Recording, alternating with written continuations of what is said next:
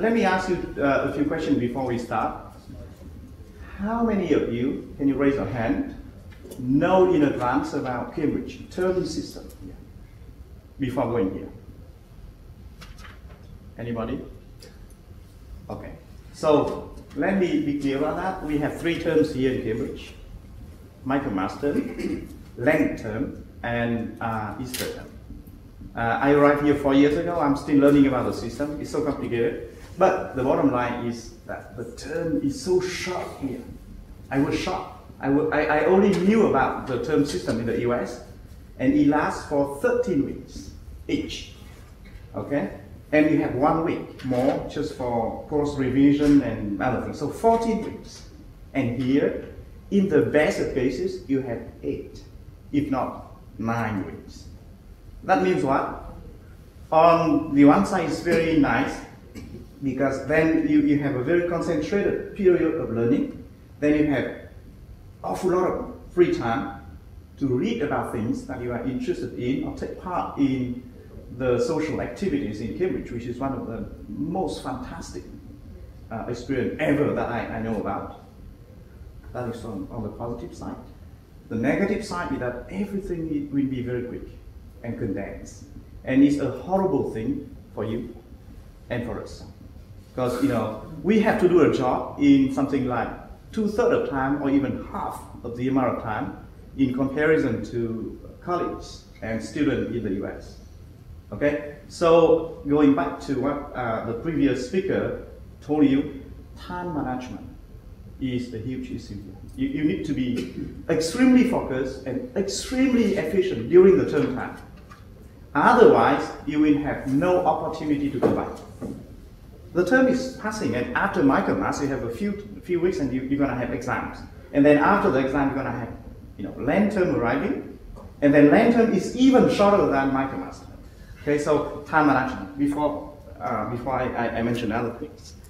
So the second point that I would like to insist on is that normally for this course, M2a, I will be given 32 hours to 36 hours to do so, to make sure that we go smoothly at the beginning and we go faster by the end of the course, and we cover all the main topics in finance. Now, we will have together 16 hours, right? So you and me will have to make a choice. We cannot cover everything, and there is no need to do so. But then for each of the things that we cover in the class, we want to make sure that we do the main things, the most important things that cannot be ignored. Okay, so let me just tell you the second question that I would like to have. How many of you, can you raise your hand, have any experience dealing with anything finance, either at the corporate level or M2a? Okay, 3 of you. What did you do exactly? I was just in the financial department of the law firm, so it was connected to some debts and something like that. Okay, debt-related issues, right? And you? I've done some basic finance-related courses at Columbia. Okay, so what exactly, for example, what you did at Columbia? Basic finance and accounting for lawyers. Okay. And some other investment banking type of financing. Okay. How many hours did you do so? 36 hours? Probably. Yeah. Okay, great. And there's another question. You, right? Yes. I provided this talk to a deal which was connected with finance. It was a deal on purchasing of the company and making a scheme. It required financial knowledge and on IRR and something like that to calculate the profit of the company. Okay. Okay. So now, you know, I have a sense of, you know, who you are. So that is another challenge that, you know, some of you have some interaction with finance things, and some of you completely never did so. So the challenge of this course is gonna give you, irrespectively of what you did before, a big picture of what you might have to experience in your professional life after. I think either you work for a consulting firm, an investment bank, or in a law practice firm, then I think that you're going to have someday to deal with some of the so-called finance issues. So this is exactly this course. So we will review together Okay, so a few fundamental principles in finance. We cannot do all, obviously, okay? Should not pretend to do all. But we're gonna do it in a good way, in the sense that I will basically talk of the fundamentals, the things that you cannot ignore. And if you remember a few things, then from that point, you can really deal with confidence with a few matters that you have in the future. So we're gonna start by having a look at major financial statement and document. So basically, when you deal with something, you need to be able to read a few financial documents, right? Like a balance sheet and income statement. And then understand, you know, not everything, because you are not supposed to be an accountant, right? At least you understand the main lines and the bottom lines of those documents, and get a few major information, major things on those documents. And then for the second and third topic, basically we try to calculate the most important thing in finance, which is cash flow. Okay, understand how a firm generates cash flow, how a firm is good or bad, based on the cash flow that the firm generates. And then based on the cash flow, we're gonna have one of the most direct applications that I'm sure that you will be experienced in your life, which is how to value financial assets, the like of stock and bonds, based on the cash flow generated by an asset on a firm, right? And then if time's slow, we're gonna go deep into a few capital budgeting decisions. So if you put yourself, you know, in terms of investors or the firm or the CEO, then you need to make decisions to invest. So capital budgeting decisions. And you have to make sense of this decision, the pros, the cons, the problem that you have. That is capital budgeting decision. All major corporations have to look at capital budgeting decision every day, because the simple reason is that if you don't invest today, you're gonna have no revenues and no return on investment in the future. So investment is one of the most important decisions in finance and in corporate life, if you are one of the top guys in the corporations. Okay? And then the last but not less important is to look at a few other important notions in finance, which is risk, return, and the cost of capital. Okay, so basically if you grab a few major things from those topics, I will not be assured that you're going to be an excellent financier, but at least you understand what other people might be talking of. Like if you talk to an investment banker, all the time they're going to talk of, you know, cash flow, they're going to talk of valuation, they're going to discuss risk, return, and the cost of capital. Okay, those fundamental things are ongoing every day for guys in corporations and in finance. Now, 16 hours and a lot of things to do.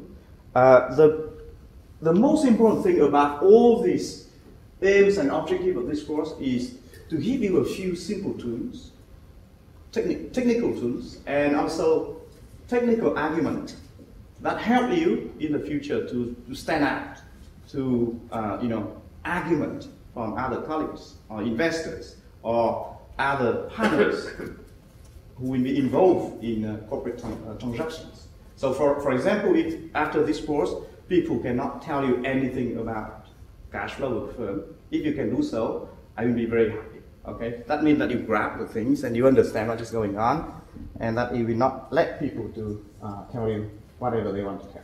Okay, so the course aims to be practical. We're gonna do a lot of examples, simple example. I will give you a set of homework that we're gonna do together in class after, but then I will provide you with a few problems with solution. Okay, so you will have to spend time on that, do your best. If you cannot, you surrender, then you refer to the solution that is given with each of the voluntary kind of problem sets. Okay? So, assessment, very quickly.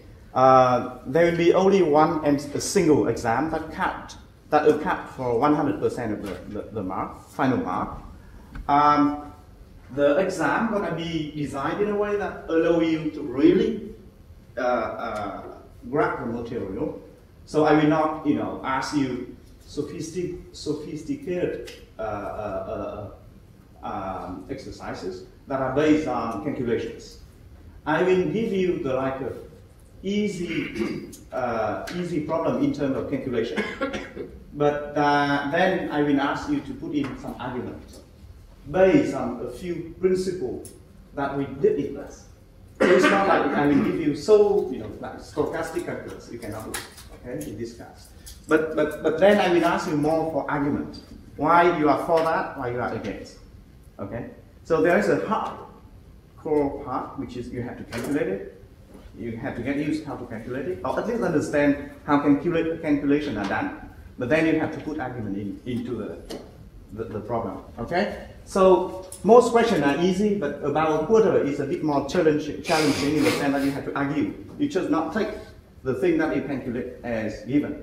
Right? So if you, for example, if I ask you to value the equity of a firm, you cannot tell me that identify a negative number, figure.